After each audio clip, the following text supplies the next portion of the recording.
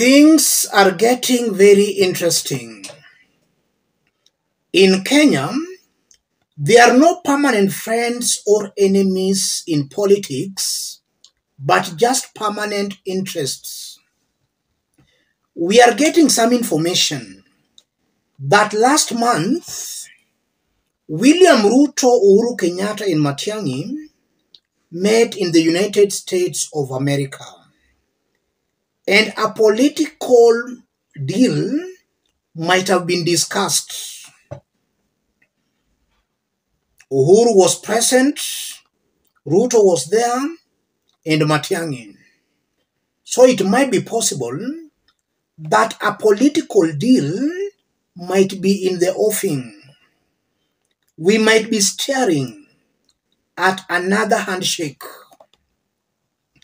Let's have a look at the gossip as captured by one of Kenya's daily print media. Corridors of power, political gossip. It's important for Kenyans to understand where there is fire, there is smoke. In some occasions, we've seen these gossips turning out to be true. So this is not the first time. We've seen in several occasions some of these gossips turning out to be true. Political gossip. During President William Ruto's recent tour to the USA for UNGA, a curious detour to Boston took place. Sources hint that former President Uhuru Kenyatta was in town with former powerful Cabinet Secretary Fred Matiang'i allegedly orchestrating a hush-hush meeting. While details remain sketchy, political observers are buzzing. Could this be the groundwork for a second handshake? Stay tuned. The political chessboard may just be shifting again. Ruto was in the US last month, where he met Uhuru and Matiang'i. I want us to dig deep into this for Kenyans to understand what might be happening behind the scenes and what all that means politically. If you are watching us but you have not yet subscribed, subscribe, give the video a like. Let's proceed. Let me start by saying this. I have a very strong feeling that Uhuru Kenyatta has been suffering some guilt for having not delivered the presidency to Raila Odinga. He never took it seriously. That's why Raila Odinga lost 2022 presidential election. I have got that strong feel that Uhuru Kenyatta might be regretting. That can explain why Uhuru Kenyatta has not been very keen in embracing William Samoei Ruto. That guilt still eats him.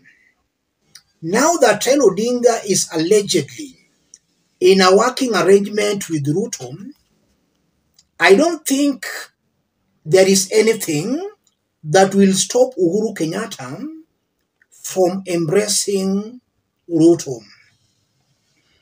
If he could have embraced William Ruto very fast after the elections, then it could have been taken to mean it was, after all, a long con. And that's what people could have been saying right now. So Uhuru Kenyatta had to wait. Now with Raila Odinga embracing Ruto, Uhuru will most definitely embrace Ruto. I've also been maintaining here that if you look at Uhuru, Raila, Ruto, Rigathis, Kalonzos, these are all politicians. There is nothing very special that differentiates them. They are all politicians. They look for where their interests are being catered. As it is right now, Uhuru stands to gain more by embracing the government of the day than by embracing the opposition. So if he was to make a decision, Uhuru will clearly lean towards the government. What William Ruto needs to do is just for him to humble himself to reach out to Uhuru Kenyatta. Uhuru will embrace Ruto's government provided William Ruto humbly reaches out to Uhuru Kenyatta. And he will also embrace Ruto because Raila Odinga has also embraced Ruto. So this talk of a long con will be irrelevant. Where does that leave the mountain and more so regarding Gachagua and his supporters? In the event Uhuru embraces William Ruto, then things will even be thick for Rigathi and his supporters on the mountain, in that we might see a substantial support shifting from Rigathi's team to Ruto's team. Kenyans should start preparing for that. And that will also spell doom for Kalonzo Musyoka and his team, because they are hoping and waiting that maybe Uhuru Kenyatta will throw his weight behind them. In the event Ruto and Uhuru works together, then Kalonzo Musyoka and his team will obviously suffer a very heavy blow as far as mountain politics are concerned. Equally, Rigathi Gachagua will be forced to go back to the drawing board, because this is something Rigathi really fears. A Ruto Uhuru working together, that's something Rigathi Gachagua has all along feared. And that's why not once, not twice, but on several occasions, he has been invoking Uhuru Kenyatta's name.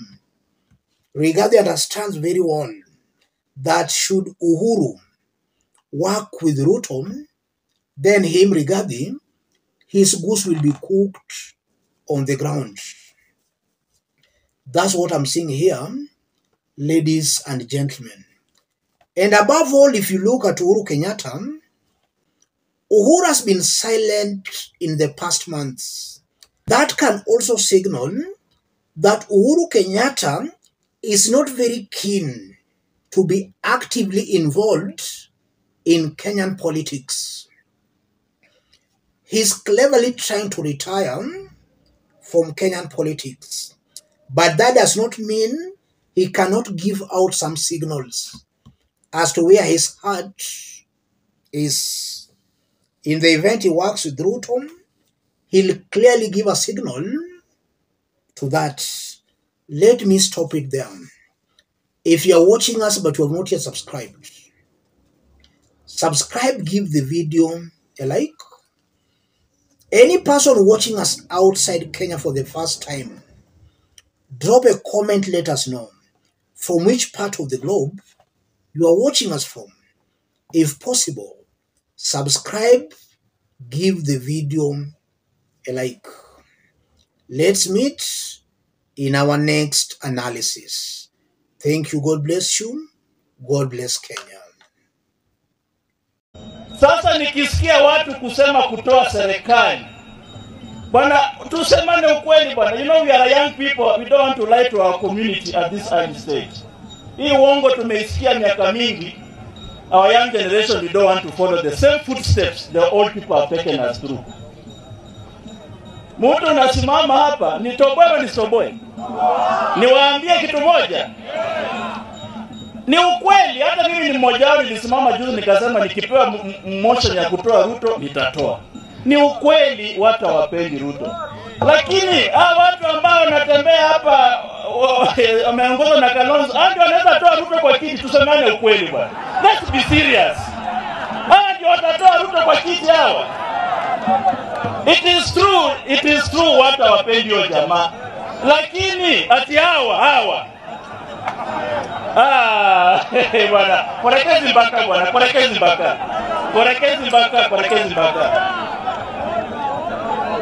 Nitoboe nisoboe. Korekezi mpaka mchana usiku danganya watu, mchana hapana, sio kale bwamizi. Danganya